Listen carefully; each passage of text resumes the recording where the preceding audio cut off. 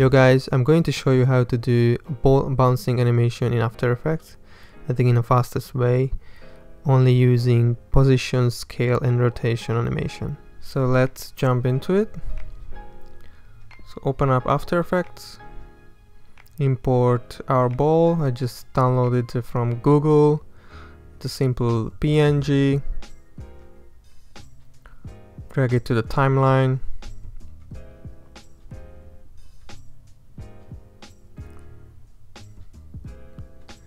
Actually, I'm going to resize the ball to be smaller, and also I'm going to pre-comb the layer.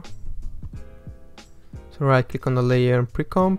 Make sure move all attributes into the new composition that's ticked.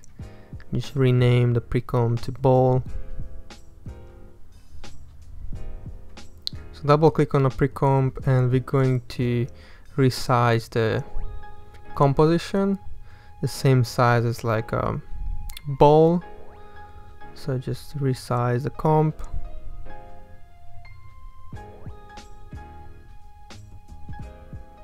Okay, so my PNG looks like a bit, it's not a exact circle, so just extended the ball. So make sure the four sides are the same.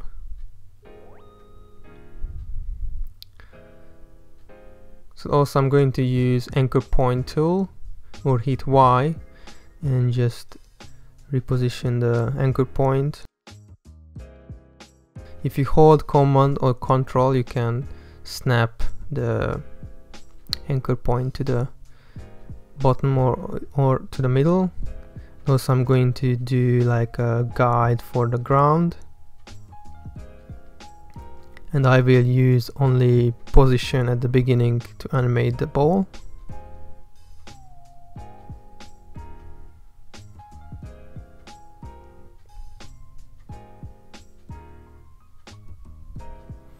So pretty much just use position and also modify the path a little bit.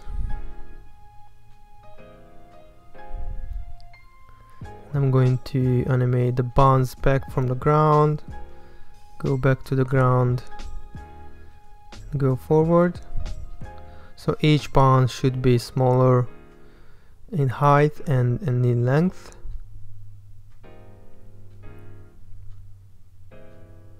The good thing is you can modify the positions of the ball anytime.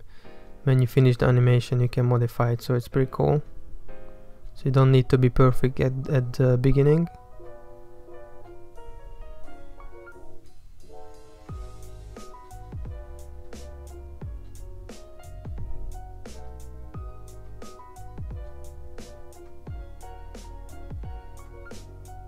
Okay, and the last keyframe is going to be just a rolling, slowly rolling on the right side and stops.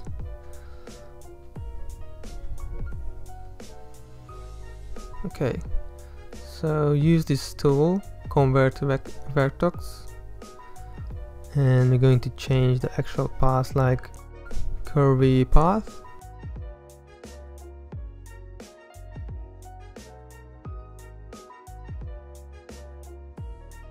And just reposition the top.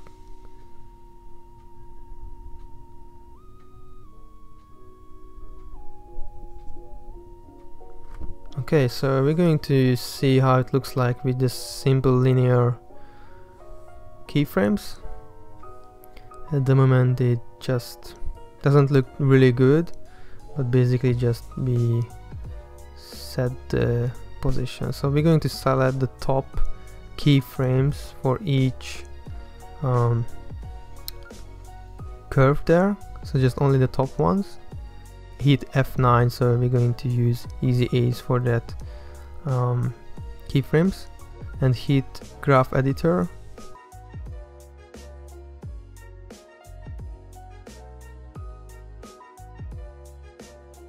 So this is a graph editor, so we're going to extend these two arms. So basically we're going to slow down the animation on the tip. As you can see, it slows down on the top, almost stops. and make sure you use edit speed graph. So we're going to raise or lift these keyframes. A reason for that, because as you can see, the original position is close to 0. That's stops to stop. But if you push it up, it's going to just slow down, but not going to stop.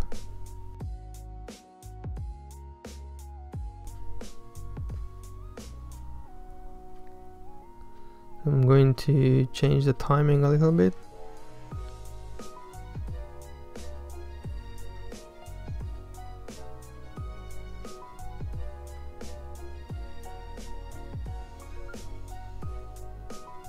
As you can play with the timing, and also I'm going to easy ease with F9 the last keyframe.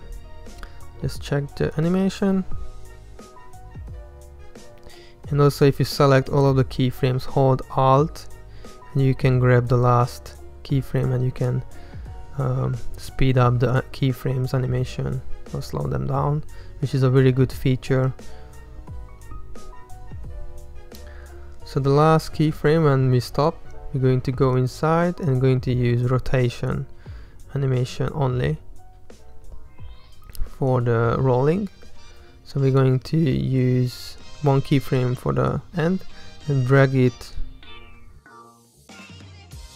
put it to the first keyframe, and just do a rotation roughly to the end and hit F9 for the last keyframe.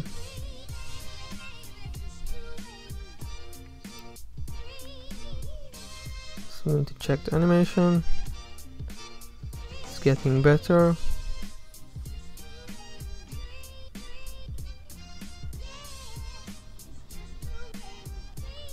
So now we're going to play with timing and try to make the animation smoother.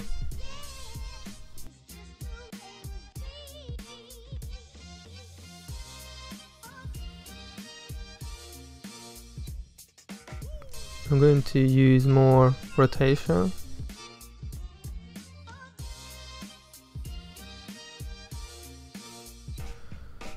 It looks much better.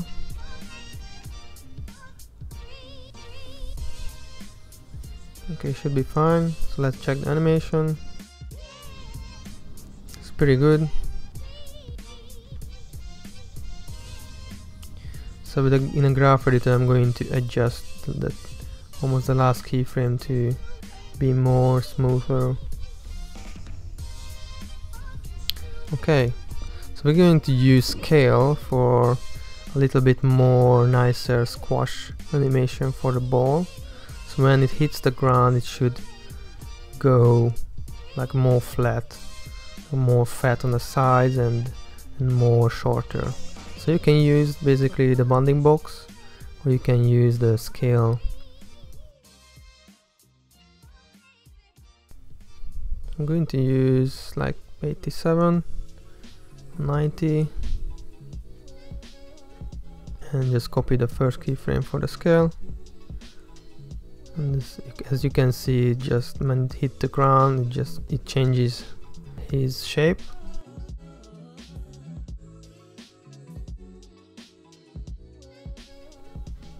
So we're going to apply this for the rest when it hits the ground.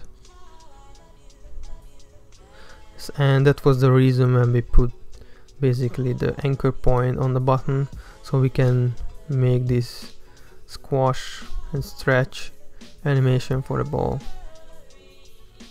So I'm going to change the scale here because the forces here is not too strong.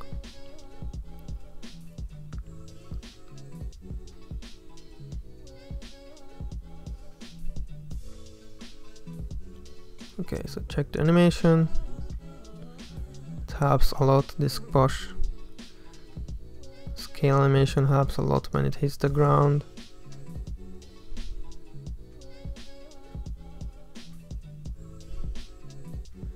I'm just playing with the scale.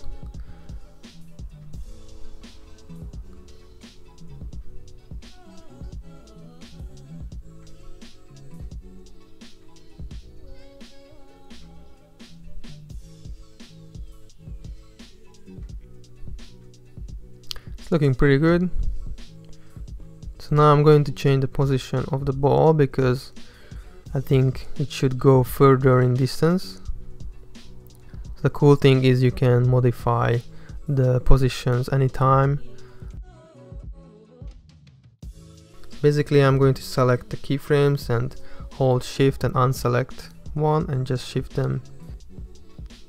So just hold shift and unselect the keyframe and you can modify the keyframes, which is really cool.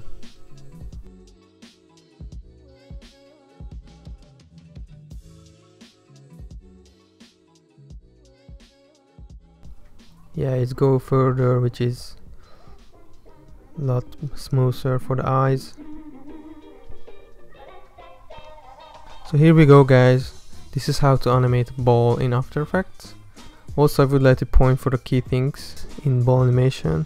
As you can see at the top, it's getting more keyframes and the ball slows down, so it's very important, and accelerates again.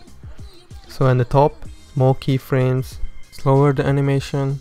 When on the ground, when the ball hits the ground, it's faster, so less keyframes. So keep in mind, you can play with the dynamics in a graph editor and use F9 to smooth your animation.